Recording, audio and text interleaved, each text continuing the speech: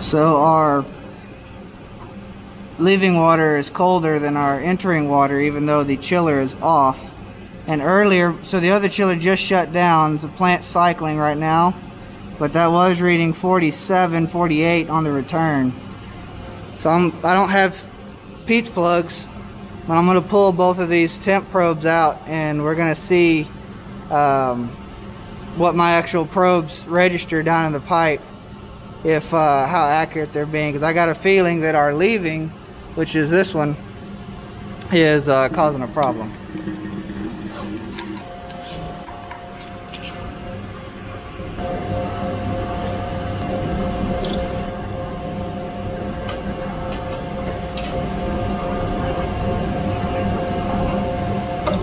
So that's one of the first things I've learned, you know, about doing a lot of this stuff. When you start having issues like that, one of the first things you want to verify is your calibrations.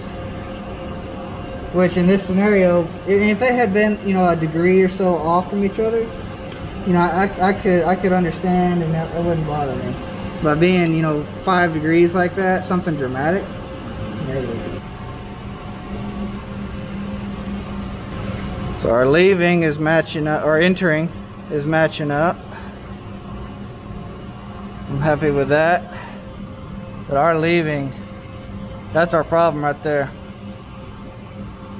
We were showing 42, 43. We're actually got 50, which is what I expect. 50 makes sense, being the chiller hasn't been running at all for whatever length of time. Because of the friction of the flow through the pipes, I expect that temp to go up just based off of friction of the water. You know, it's you know, physics. And the fact that we were showing 5 degrees cooler on the leaving, that didn't compute. So that sensor right there is bad. What we can do is we can trade the sensors, and this one, the leaving is your primary one you want working. So if we can get that one working, which we know that the other one was, then what we can do is that'll get your chiller to run. Okay. Right? Then once it's running, you know, you're not as in a, one, you're not down, and two, you're not so critical having to get the other one, because the entering is not as important as the leaving. All right, see, that's what I wanted to see right there. 50 degrees, which is exactly what I had leaving.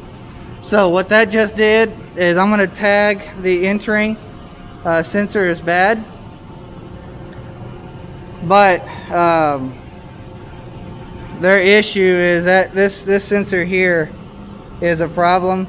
It's reading several degrees cooler than it actually is. So we're going to tag it. I plugged it up just as a temporary, and you know, well, hopefully it'll be enough. It'll let it run and come on and do its job when it needs to. Alright, so we got a similar issue on the condenser water. 72 leaving and 66 entering. Again, chiller is not running. We've got Pete's plugs on this one, and this is registering 75.6 and 74.8. Their entering sensor on this chiller is no good, so we're going to tag that one and recommend it for replacement as well. And that should, so this chiller, the problem it has is, looks like it recently went through, this is our first time here at this account, but it looks like it recently went through an overhaul or something. And they've got 2,700 hours of operation and 73,000 starts. That's a problem.